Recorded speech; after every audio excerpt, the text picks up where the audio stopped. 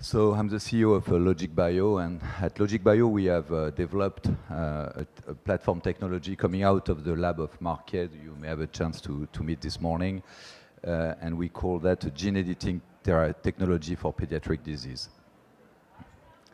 So it's here. We became a public company recently, so here are the forward-looking statements. So how do we do that?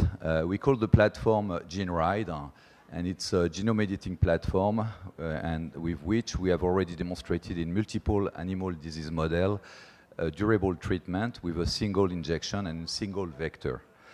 The lead program is for MMA, methylmalonic acidemia. It's a rare organic acidemia, a terrible disease with a very early onset, so at birth. The platform is very modular and applicable to the liver, as you will hear, but also to other tissues, and we have already developed a very interesting proof of concept to develop the pipeline. We located the company in Cambridge to be able to hire talented people, and we have a team of 32 people now. The company is still pretty young. We started in mid-2016, but all of them have an extensive experience in rare disease and new modalities in terms of drug development. And we had a successful IPO in October 2019 where we raised $80 million. So I don't have a lot of, I don't have any clinical data to show you, but I will tell you a little bit how our technology is different. And so first we do genome editing without nucleases. And on the right-hand side, on the top, you can see our product. It's an AAV-based therapy characterized by the ITR. And in the cassette, you can see the gene in orange. In this case, we are using a gene called MUT, coupled with small peptide, a 20 basis peptide called 2A coming from nature, and flanked by two homology arms. We build these homology arms to target a very specific locus into the genome. There are about 500 to 1,500 base pair, so which gives us a very good specificity. And we harness a naturally occurring process called homologous recombination. So by targeting the very end of the albumin locus in the liver, for example, we can insert the 2A and the MUT just before the stop codon without being disruptive to the gene albumin. And so we don't need promoters because we are taking advantage of the albumin promoter, which is one of the most potent promoters in the body. That's the reason why we call the technology GeneRide. We take a ride on the gene. And as you can see, at the DNA level, we have the full albumin gene fused with the 2A and then the gene of interest just before the stop codon. When it's transcribed, we have a very long mRNA, which is the mRNA of the albumin, the 2A, and the MUT. And the MUT plays a role at the protein expression level because it does what it's called a ribosomal skipping. With one read, the ribosome can express two distinct proteins, one being the albumin fused with the 2A, and the other one being the albumin of interest. There is one very interesting feature to this step is when the protein of choice is not expressed, I mean, it's not, does not circulate into the blood, you can dose the efficacy of the integration and the expression by dosing the albumin 2A, which is a biomarker. So here are some data in mice model in MMA. The missing gene is called MUT. And you can see after 1 month, we have significant improvement of the treated mice on weight, for example, or methylmalonic acid, which is one of the bad acids produced by the disease. But very interestingly, what we like to show is after 12 months and even beyond, we see what is called a selective advantage.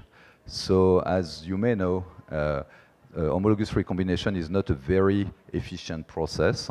We estimate that we integrate after injection into 0.1 to 1% of the cells, which is, I mean, that's well accepted by everybody. But what we see in some diseases such as MMA, we see that the fact that we modify the cells, it gives them a selective advantage. And when there is a turnover of the liver, you can see on the right-hand side that about 25% of the hepatocyte in the liver has been modified after 1 year here. So here is the pipeline. So methylmalonic acidemia is the main, the lead program. We intend to file the IND by the end of this year and to be in the clinic soon after. We have a very active discovery engine process because when assuming we stay in the liver, we can reuse the same vector, we can reuse the same gene we are going after, and in the liver it's albumin. We can reuse the homology arms, so we just have to swap out the old gene and swap in a new gene, and we create a new molecule for a new disease. If we would like to go to other tissues, then we will have to change potentially the capsid, definitively the locus on which we're going to take a ride on, and obviously the transgene to express another protein. So I was talking about multiple proof of concept already done. 3 of them has been published in hemophilia B, alpha-1 antitrypsin, and Crigel-Najjar. But now, internally, we are focusing a lot on these diseases which could give us a selective advantage and could be a game changer in early onset diseases for pediatric patients. Great. Thank you for that. So, nuclease-free gene ride platform, we know that's automatically different from CRISPR-based systems which involve nucleases. So when might your approach be advantageous to use? But like the nuclease-mediated editing technology, we can have a very site-specific integration. But we don't face one of the potential issue of nucleases, which is this off-target integration. Nucleases are great molecular scissors, but sometimes they lack a little bit of specificity. And the fact that our homology arms are very long prevent us to integrate in any other locus than the one we have chosen. Great. And so what characteristics of disease indications would, let's say, your approach be most useful for? And is it really about selective advantage? But what's the scope of diseases you could focus on? Well, first, I would say that obviously everybody knows that over the last 2 decades, canonical gene therapy with episomal expression has done tremendous progress, and we have product now on the market. Nevertheless, it remains some challenges, and especially in pediatric patient population, and especially when you want to target the liver. You know, we know that episomal expression might not be as durable as what we would like, and I think the fact that we can bring some technology which is doing editing, so is providing a durability. In theory, once it's integrating into the genome, it's going to be carried out from one cell to another. And the fact that we are not using a promoter is also, I think, a very good asset for us because, as it has been told this morning, promoter could integrate off-target and create some carcinogenicity. So the diseases we are looking at are mainly the diseases where you need to intervene before some non-resolvable sequelae occurs, and all these early onset diseases which are relatively terrible. Right. So traditional gene therapy, let's say AAV-based, has a dilution effect potentially if used in children. So are you saying your MMA trial will be in children or in young patients? So we will see where we can try, but we are definitively targeting young patients. Okay, great.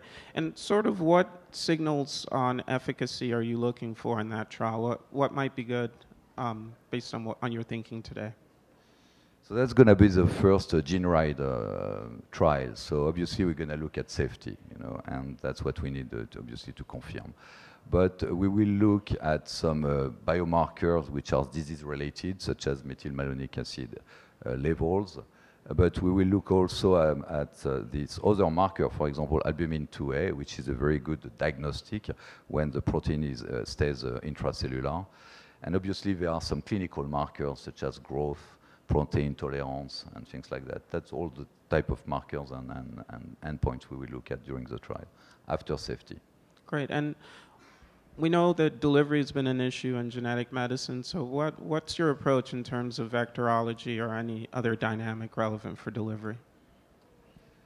So we have always paid a very special attention to vectors, thanks to the work done at Stanford, obviously. And for now, we are using a capsid which is called LK03. And this capsid has been selected in a chimeric mice with a fully humanized liver. So basically, it has been selected for its propensity to target human cells. And we think this model is a much better predictor of what's going to happen in humans than a wild-type mice or even a non-human primate model. This capsid is in the clinic today. It has been used by one company in an hemophilia A program. It seems to be one of the best capsid in the clinic in terms of transduction. And the good part of the de-risking for us is that the fact it has already gone through the regulatory, preclinical, clinical, and manufacturing steps. But in addition to the work we are doing with Stanford, we have also recently announced a collaboration with a site in Australia called CMRI, where we're going to continue to develop with the same type of technology, so chimeric mice, for the liver and potentially other tissues, some capsids, and in collaboration with this team. Great. And what challenges do you have to overcome to move outside the target tissue of the liver? You're asking a lot of questions quickly. Well, speak more slowly. Okay. So I would say the challenges are, so first we have already demonstrated, and some of them has been published, some early work in other tissues. We don't always need a new capsid. We can use what is existing, and we just insert our cassette inside the capsid. Today, I think we have a very good understanding of the platform and all the mechanisms, so we can do by ourselves the initial proof of concept in muscle, CNS, whatever tissue you want to choose. But when it's time to go to animal models, I think we will need to acquire this new part of the biology, as we did for the liver. We will need to acquire it for other tissues. And that's something we could do by ourselves or potentially with strategic partners who have already this knowledge. Great. I think event studies would show performance of gene editing companies around partnership announcements with bigger cap players. Can you talk about what you've previously said about the potential for partnerships with bigger cap companies?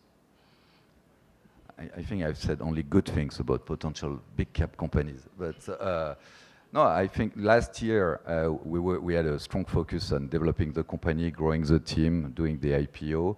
This year is definitively a year where we are focusing on partnership, and I hope we will be able to announce a partnership soon. Great. And so hidden value. In all your conversations with investors, what do you think the market is most missing? What is it you have to explain time and again? So first, there are many investors which are not missing anything because they have been very supportive, during the private part of the life of the company and then public life. But I think, it's clear now that investors believe that it's prime time for canonical gene therapy. There are some products on the market. A lot of the technology has been relatively de-risked. I believe that I would like the investors to realize that this type of technology, which is harnessing a naturally occurring process, which at least in our hands is demonstrating a very good safety, is not for after tomorrow, but definitively for tomorrow. And that's what we intend to demonstrate when we're going to be in the clinic by next year. Great. Thank you very much, Fred. Thank you. Of LogicBio. Thank you.